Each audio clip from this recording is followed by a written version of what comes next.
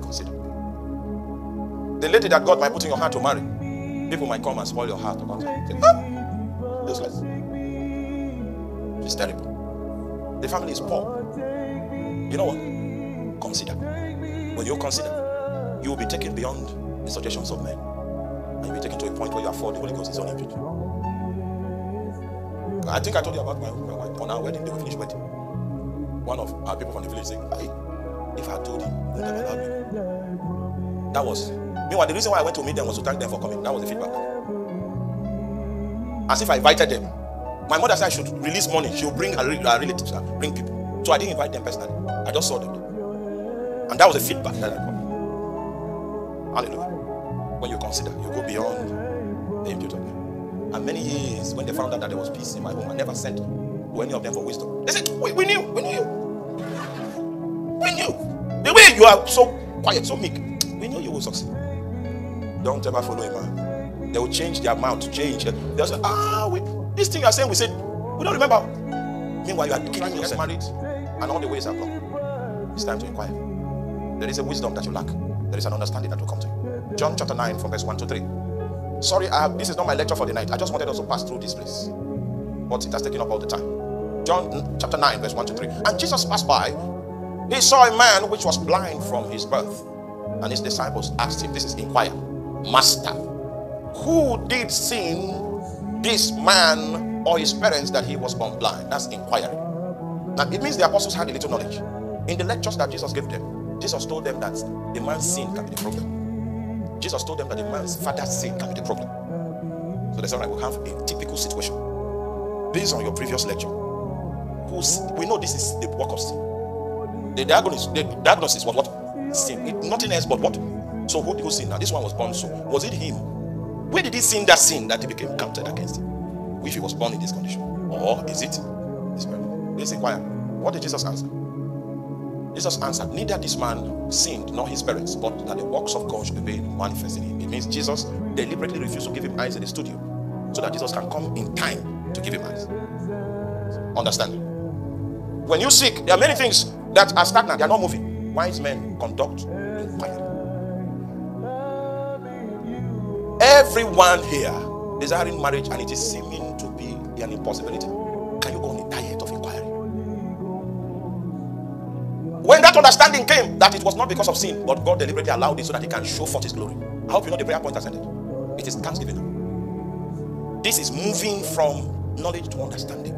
Understanding comes when we subject ourselves to inquiry. So one of the ways of the wise is what? Have you seen something happening in your life and it's cyclical? It goes, it comes back, it goes, it comes back. It is a call for what? It means there is a mystery behind it that the Lord will have to unravel. Before I close, I want to tell us how to inquire from God.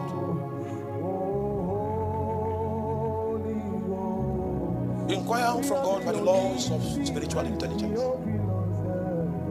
The first law of spiritual intelligence is this: God does not speak much. God only answers much. God does not what? Speak much. He only answers. I tell you this from wealth of experience. So it is only those that ask God questions, that initiate the conversation, that can get God to talk. If you want to wait for God to talk, you will wait for long. He answers much, but he doesn't speak. So in your walk with God, you will notice you'll be praying, then he will just talk. That talk is answered. And there are few times where you can be lying on the bed and he comes to you, then he speaks. So if you check the ratio of the time he speaks without an inquiry and the time he responds to inquiries, you will see he doesn't speak much, but he answers much. So based on the first law of spiritual intelligence, make sure you are always asking. You see those guys? The Bible never told us how long they asked. Who sinned that this man was born blind? Say it to him for 21 days. Not in tongues. Tell him in English. Who sinned? What was it? What happened? Nobody can exceed 64 years. What is the problem? For 21 days, don't miss it. Ask. You'll just be sleeping one night. And then just walk into your dream like a man and take you to an ancient apparatus. God does not speak. God only what? Exactly. Second law of spiritual intelligence. The airplane of God's activities is called the human heart. The human heart. The human heart is the theater of God's displays. Those of you that still remember the diagram I drew of the secret and the inward parts. The heart is the theater for God's display.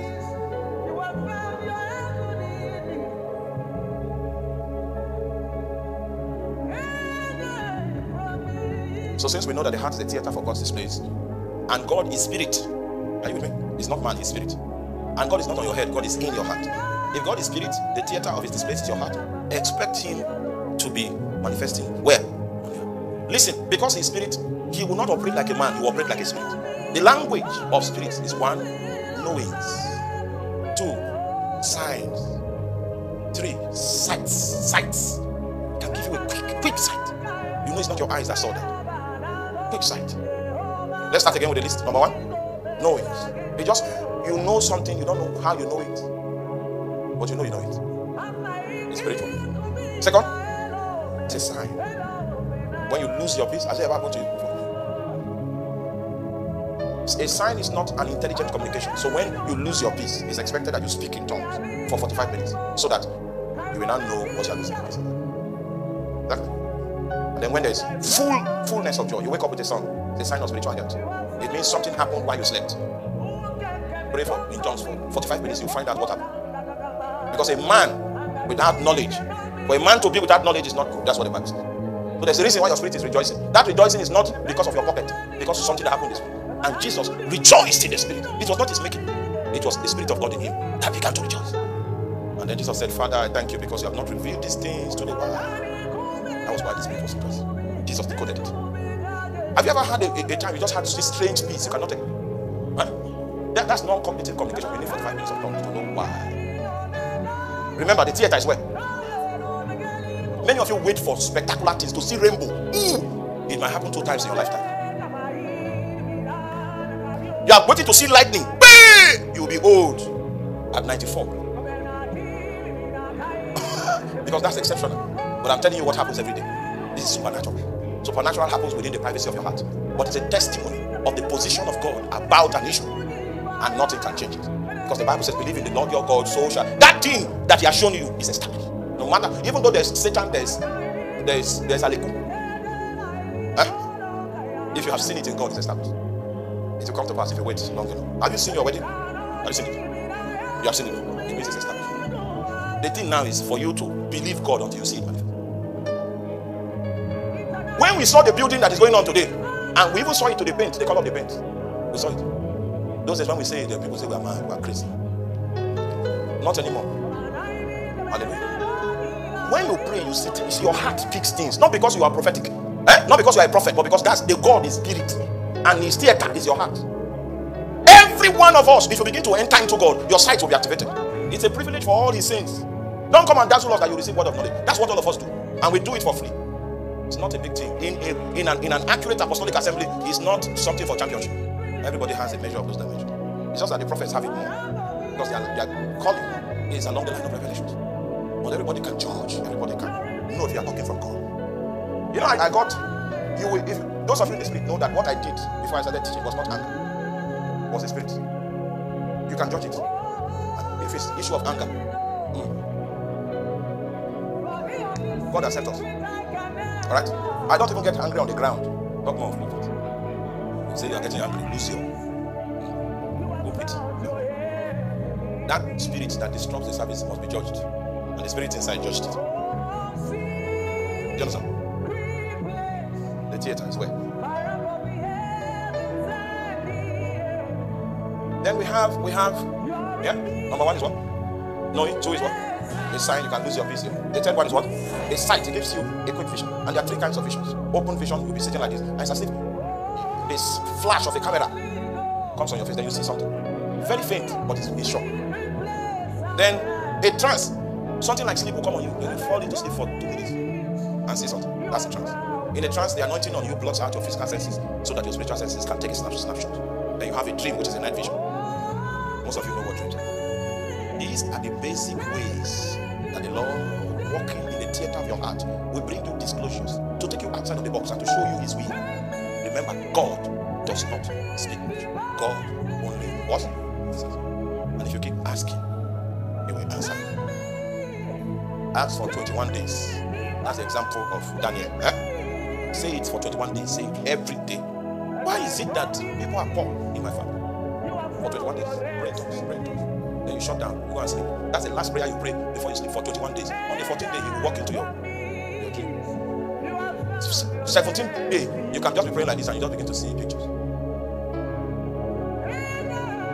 On the 15th day, the young man that is coming to show you that he so loves you, you might just feel inside of your spirit. And you know that this is not the man. A knowing of revelation has popped up. No believer should walk around blind. You can escape mistakes that bedevil people, that tie people down. You can escape traps. You can escape injuries. If we build on the voice of the Lord, and His death always pray. It's when we are moved to pray that we give the Lord an occasion to give us a feedback that will move us forward. I'd reached the peak of ministry based on my understanding. And I went to pray and I lifted up my voice. I said, what else do I need to do to move to the next phase? And I stayed on that for 7 days. And on the 7th day, the Lord came to me and said, if you say you are a giant, then take giant steps. The first giant step I was confronted with was my wife's school. I said 9 million. I thought it was a lot of money, so I was speaking bold with the engineer. I said, okay, we'll put something here, we'll put something here. When they started making the foundation and pouring cement, I said, somebody must have robbed me. Because the 9 million did not bring the building out of the ground. Those words came back to my ears again. If you say you are a giant. So at that time, God was waiting for me to believe in what I say about myself. What do you say? Yes, I believe I'm a giant. Then take. Yes. Then I went back to God. But you were the one that said I should start building. He said, yes. I said you should start building, not with your resources. See what your resources could do. You think when I say build, I was talking about you. What can you do? Every giant understands that without God, man is nothing. Then I keyed into God's strength. And He built that building before my eyes. I remember the first time I climbed the second floor. And I told Him, I'm standing on you now. Because this is not me, this is you. The breeze came. The voice of the Lord came in a physical breeze. And He began to give me more insight. So when the time came, when the quantity surveyor came up with the embassy project, I said, we'll need so and so million. I said, let's go for it. Because I've been inoculated. Yes, the process of building that school was not about the school. It was about me being built up. I was too small. I was a small man in a big body. And God wanted to make me a big man in a small body. The way I found it is that man without God is what? It's nothing. Please preach to your neighbor for me. Say, man without God is nothing. So my prayer point changed when I discovered that. That was spiritual knowledge. The next big step was Festival of Glory. When we did the calculation, the committee was very articulate. I knew again that we cannot fund it. And I went back. I said, I hope you know 15 years ago you came and said we will do a crusade called Festival of Glory. He said, yes. But you know what is in the account. He said, you are making the same mistake. Who told you that your account can help? Because of your unbelief, don't take offering in that meeting. That's what. So I came to the committee, but I didn't tell them that the law said we should not take offering. I said, they have not paid salaries for 11 months. So it will be unthinkable for us to say we are taking offering. And I said, But I didn't know that I was paying for my unbelief. Because when we didn't take offering and we agreed as a team, that's when the money started.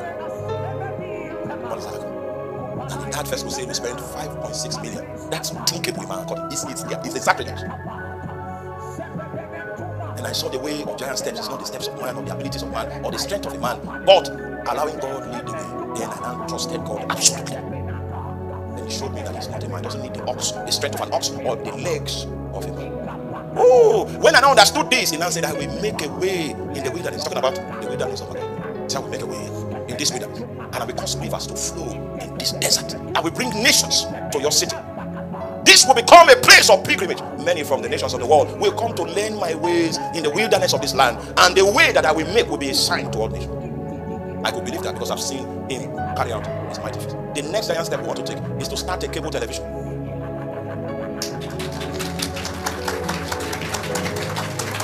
When we went to the company and said, okay, what services do you offer? They said, all right, this is the first bundle. The first bundle will cover Africa. Second bundle is this dollars. It will cover Africa, little Europe.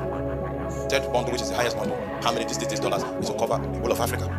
Some parts of the Middle East, some parts of Asia. I said, no, stop here. That's the one. Meanwhile, when I was telling the person, we don't have any dollar. But you know, I've been there before.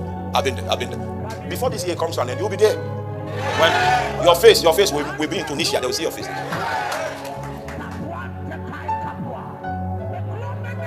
In the book of Acts of the Apostles, God used normal, natural people to do extraordinary things. That is the story of revival. Every time. Nameless people. Surrender to God. And God shows them how limited their humanity is and shows them how powerful His divinity is. When men bow and allow God the right of passage, even the little one will become 1,000. Small one will become a strong nation. The least among them will become as strong as David. Some things it is not prayer.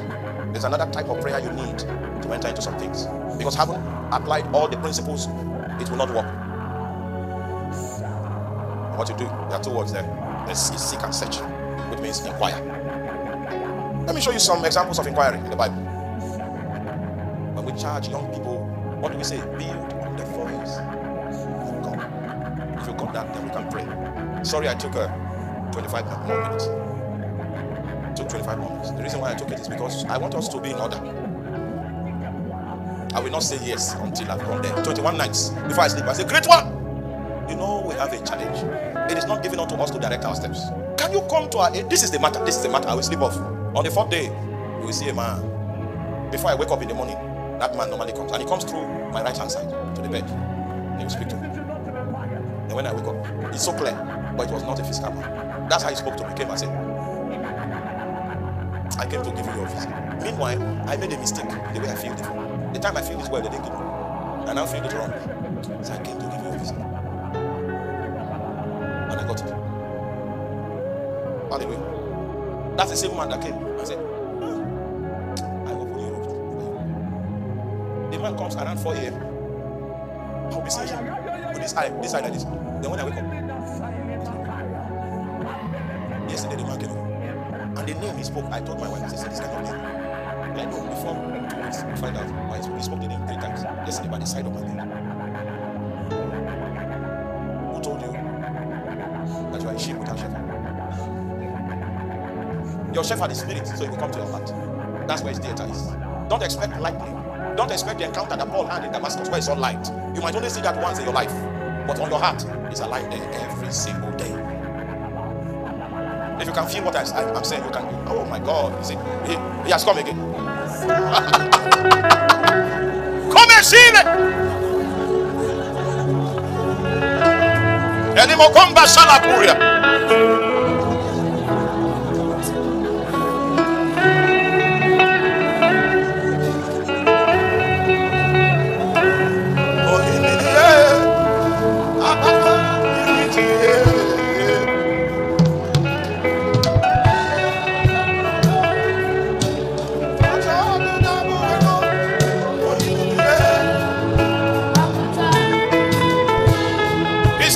Your heart.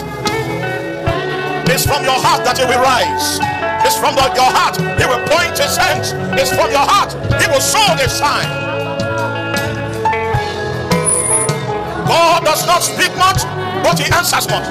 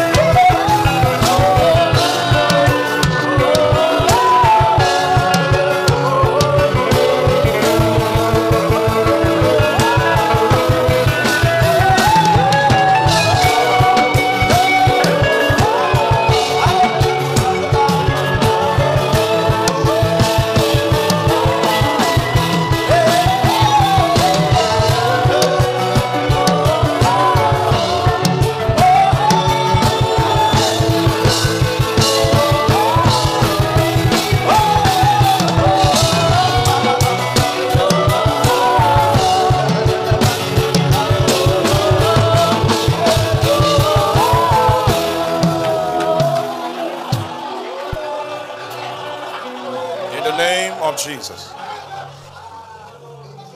Your heart. That's why I say keep your heart with all diligence. There are issues that are tied to that platform. Oh my God.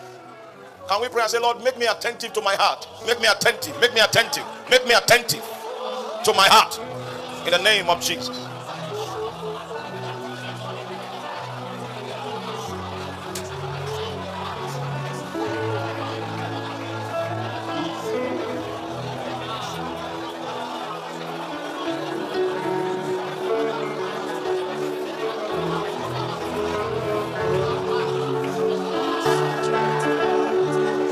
Make me attentive. There are things going on right there. Things brooding.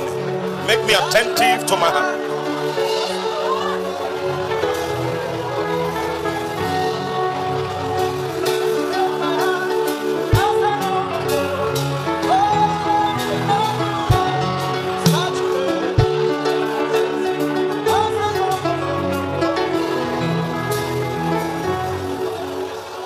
In the name of Jesus. Finally, if you're going to make the most of the Lord's presence on your heart, your spirit must be consistent. See, Daniel was there for 21 days.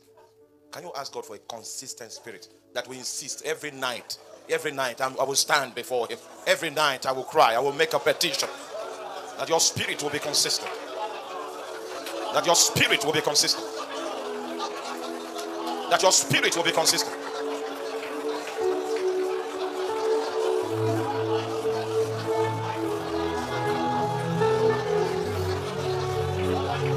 Your spirit will be consistent.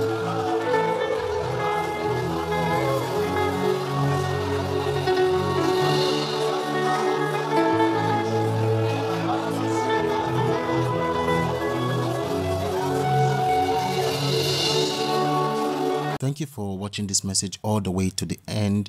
Please like, share and subscribe to this channel so that you can stay up to speed on power-packed messages from the Spirit of God.